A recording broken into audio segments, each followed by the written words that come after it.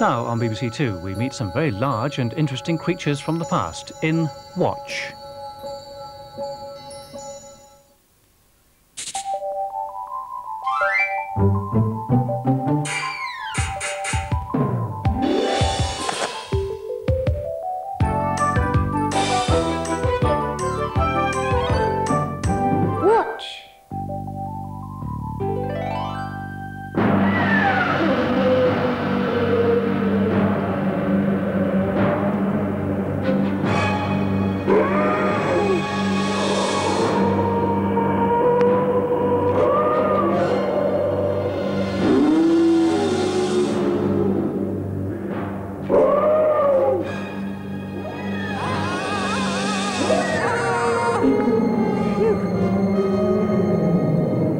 Don't worry, it's not a real dinosaur, it's a working model. Pretty realistic though, isn't it? This is the Tyrannosaurus Rex, which means king tyrant lizard. And a right tyrant he was too, because the real thing might have been twice the size of this. Have a look at its teeth. Open wide, Charles, please. Go on. See, its teeth are long and spiky, which is just ideal for eating other animals. I think he had a triceratops burger for lunch. In fact, the Tyrannosaurus Rex was the biggest meat-eating land animal ever known. And on the real thing, the leg might have been twice as tall as me. See? This is how big the leg would have been. And if you look at the foot, it's got 3 toes or claws at the front and 1 at the back. The Tyrannosaurus Rex was big. This is the actual size his head would have been. Pretty scary, eh? But if you look at its arms... Where are your arms? Oh, you haven't got any? It's a pretty armless dinosaur, then. Pretty armless dinosaur, I like that.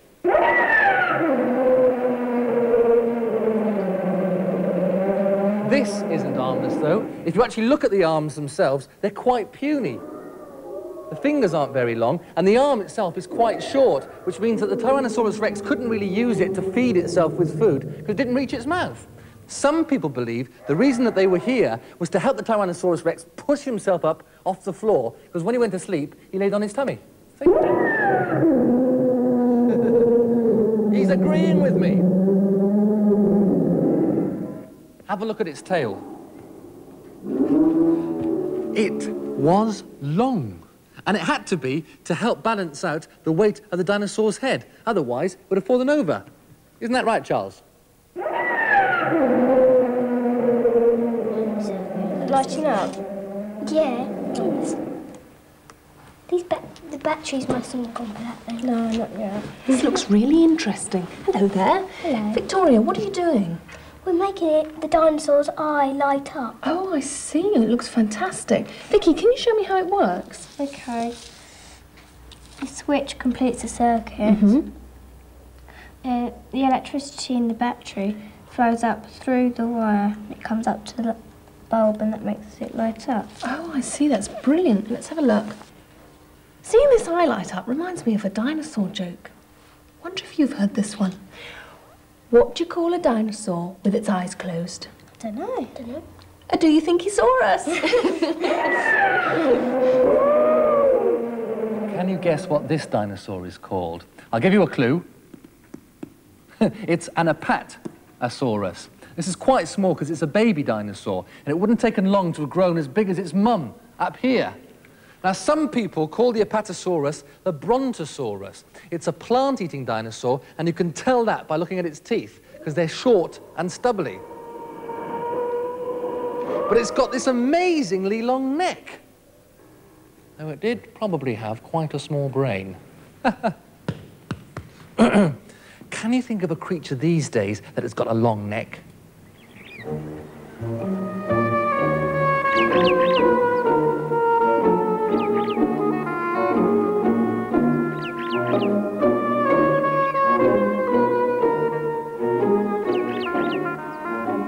The giraffe. It uses its long neck to reach leaves high in the trees. What else does it use?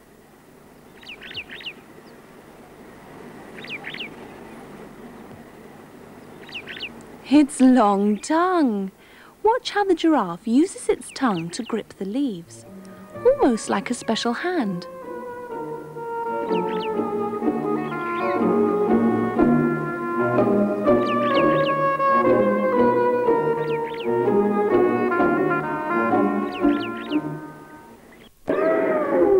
This is stegosaurus, stegosaurus, which means plated lizard. And these are the plates. They're not the sort of things that you could eat your dinner off. But people at first thought that they were plated armour to protect the stegosaurus and Junior from meat-eating dinosaurs. Though more recently, people have wondered whether they might have been a heating or cooling device. If Sandra was cold, then they would catch the sun and heat her up. And if she was too hot, they would catch the breeze and cool her down. Nobody really knows. And, Sandra, you're not saying, are you? Not at all. Do you know what these elephants have in common with a stegosaurus? Well, they have a cooling system too. They're big ears. The ears have many blood vessels which help the elephant to lose heat and keep cool. Standing in the shade and flapping its ears helps the cooling process too. And here's another creature you might recognize. It's a rhinoceros. This is the white rhino hunted for the horn on the end of its nose. The rhinoceros is a plant eater. After the elephant, it's the largest living land mammal. And it looks a bit like the triceratops. And triceratops means three-horned face. And there they are. One on the nose and two above the eyes. Yes, all right, I get the point.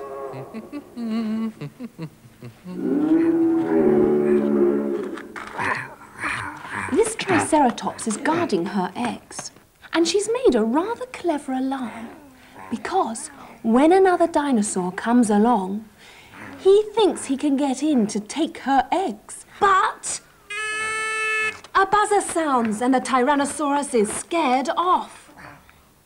There are some dinosaurs in the story today who are scared, but not of a buzzer. They're called Longneck and Thunderfoot. Longneck the dinosaur lived alone in the forest. Apart from the birds and other small animals, Longneck seemed to have the whole world to himself. He could potter about all day, and at night he could float in the water watching the stars. One evening, Longneck heard a noise like a clap of thunder. There were sounds of splashing too, and grunts and snorts. Longneck trundled over to see what was going on. There, splashing about in the swamp, was another dinosaur. Longneck was very frightened. He had never seen another dinosaur before. He's so big, Longneck groaned. The other dinosaur was Thunderfoot. Today, Thunderfoot had chased a butterfly far from home, and every time he reached out to catch it, he missed it. And his feet banged together, making a noise like a clap of thunder. Then Thunderfoot saw Longneck staring at him. Steam was coming out of Longneck's nose. He was shaking with fear, and his tail was thumping on the ground. Thump-de-thump, thump-de-thump. But Thunderfoot, who had never seen another dinosaur before, thought Longneck was shaking with anger. Oh, heavens, it's a fierce monster, and he's thumping his tail at me threateningly. Oh. Now Thunderfoot began to shake with fear, and the bony scales on his back clapped and rattled together, making a terrible din. He's making that rattling din just to frighten me, Longneck thought, and his tail thumped harder than ever. Longneck and Thunderfoot began to circle round each other warily. The sun went down and the moon came out, and still the two dinosaurs were facing each other. Then it began to rain. At last, just for a moment, Longneck took his eyes off Thunderfoot to watch a trickle of water running down his neck.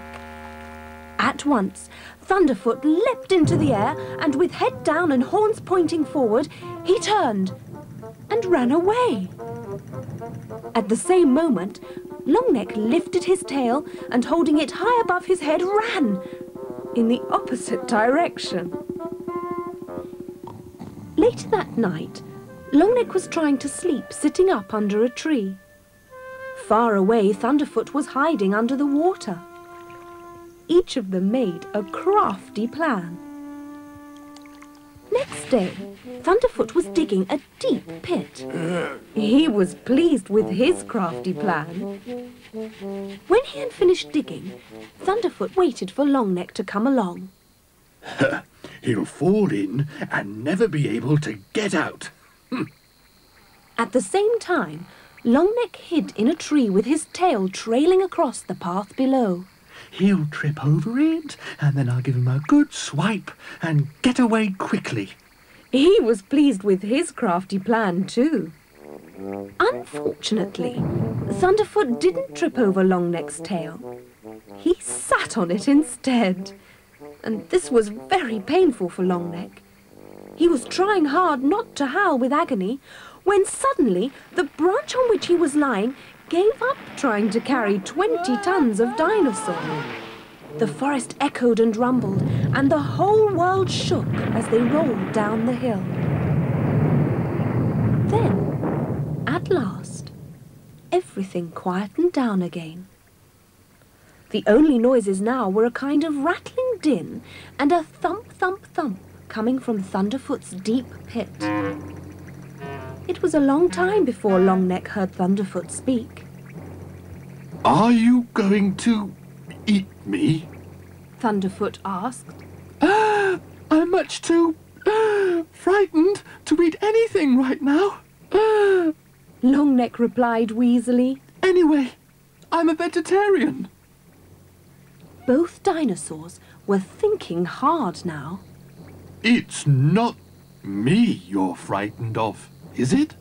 Thunderfoot asked at last. Of course it is. Sighed Longneck. Are you frightened of me, perhaps? Very. Longneck's tail began to thump more slowly, and Thunderfoot rattled only now and then, and at last stopped altogether. And then they both had the same lovely, crafty idea. So it happened that not long after, on a clear starry night, the forest echoed with a loud rattling noise and the heavy thumpity-dump-dumping of a long tail beating out a rhythm on the ground. Somewhere in the forest, Longneck and Thunderfoot were giving a party, and the birds and all the other animals of the forest had come out to sing and dance together to the beautiful music of the big, friendly dinosaurs.